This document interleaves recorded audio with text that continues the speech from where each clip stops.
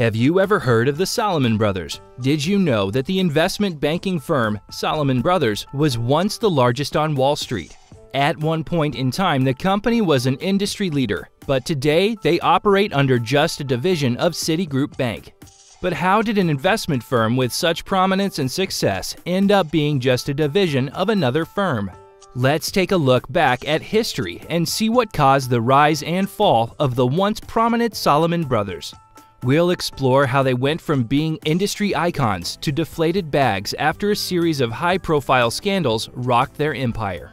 Hello friends, and welcome back to the Billionaire Status. If you are new here, hi and welcome to the channel. Thank you for your time. You won't regret it.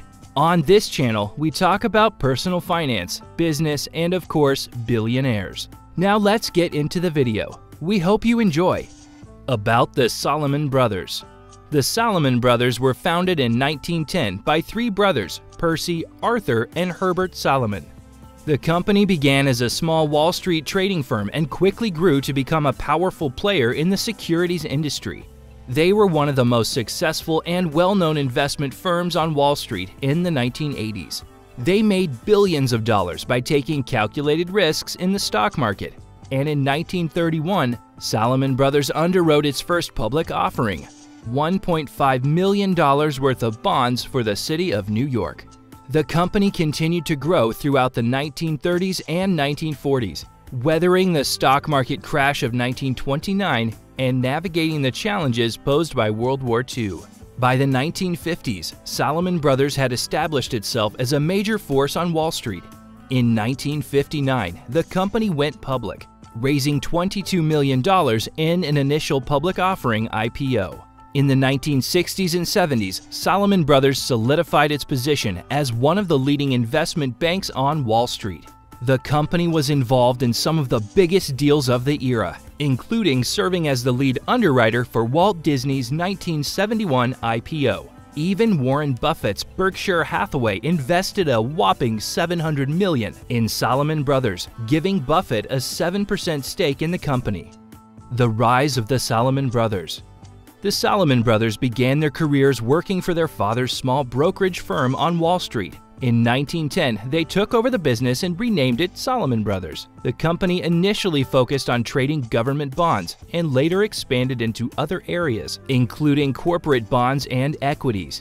During World War I, the firm helped the United States government raise money by selling war bonds to the public. The 1920s were a period of great expansion for the Salomon Brothers. The brothers took the company public in 1922 and used the proceeds to buy a seat on the New York Stock Exchange. This gave them direct access to some of the biggest and most influential companies in America. They also started making a name for themselves as expert advisors on complex financial transactions. In 1931, Salomon Brothers advised AT&T on its successful $215 million bond offering, which at the time was the largest corporate bond issue in history.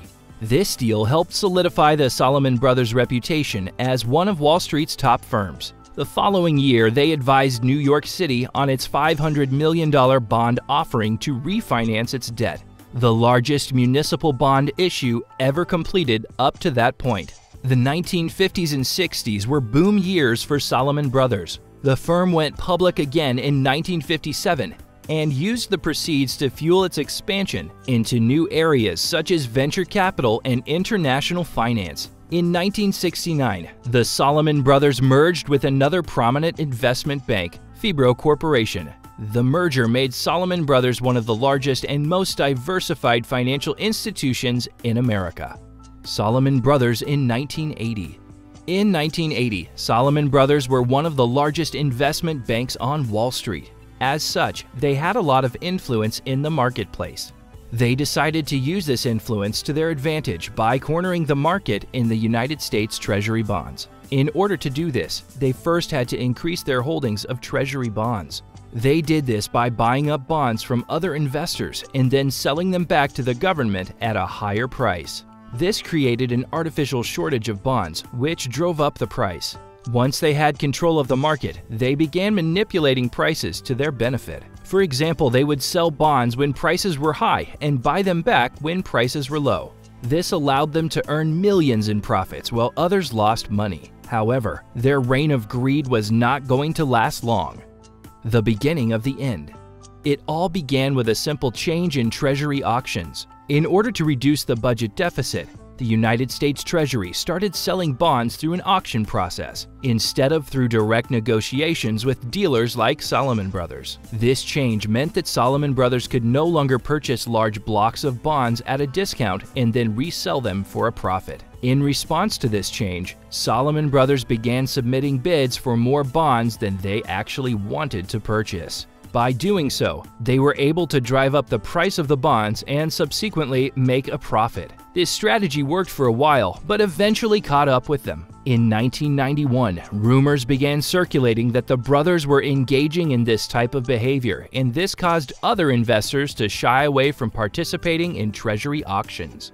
However, they hit a major setback when it was revealed that one of its bond traders had been illegally buying and selling bonds. The U.S. Treasury caught wind of what was going on and launched an investigation into Salomon Brothers' activities. When it became clear that wrongdoing had indeed occurred, the U.S. Treasury suspended Salomon Brothers from participating in future auctions, and several top executives at Salomon Brothers were forced to resign. The company ultimately agreed to pay a $290 million fine to settle civil and criminal charges brought against it by the United States government. The events that unfolded at Salomon Brothers sent shockwaves through the financial world and ultimately triggered a recession. In response to the crisis, the U.S. Congress passed sweeping reforms that introduced greater transparency and oversight into the financial system. The actions of the Salomon Brothers in 1980 had far-reaching implications. Their manipulation of the market caused many investors to lose money and led to stricter regulation on Wall Street. In 1997, Salomon Brothers were acquired by Citigroup for $9 billion, and today it operates as a division of Citigroup known as Salomon Smith Barney. Salomon Brothers acquisition by Citigroup. On September 21, 1998, one of the largest financial mergers in history was announced. Citigroup Incorporated would be acquiring Salomon Brothers Incorporated for $9 billion. The merger made Citigroup the largest security firm in the world and cemented its position as a leading player on Wall Street. Citigroup was created in 1998 through the merger of Citicorp and Travelers Group. At the time of the merger, Citicorp was the world's largest banking holding company with assets of over $700 billion, while Travelers Group was a leading provider of insurance and other financial services with over $200 billion in assets. Together, the two firms had nearly $1 trillion in assets and 350,000 employees in 100 countries around the world.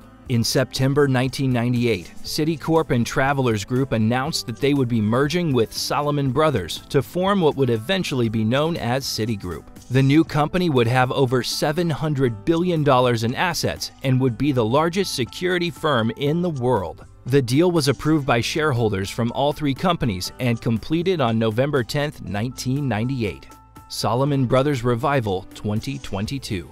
It has been about 20 long years since the fall of the Salomon Brothers. Once the powerful firm on Wall Street, Salomon was brought down by scandal and greed. But now, Salomon is back. In 2022, the firm will make its triumphant return to Wall Street. The new Salomon Brothers are headed up by CEO William Sinclair and COO John Thain. Both Sinclair and Thain are veterans of Goldman Sachs, another powerhouse on Wall Street. Under their leadership, Salomon is returning to its roots as an aggressive trader willing to take risks. The new Salomon is already making waves on Wall Street with its daring trades and high-profile hires. The return of the Salomon Brothers is sure to shake up Wall Street. With its aggressive trading style and willingness to take risks, the new Salomon is already making its presence felt on the street.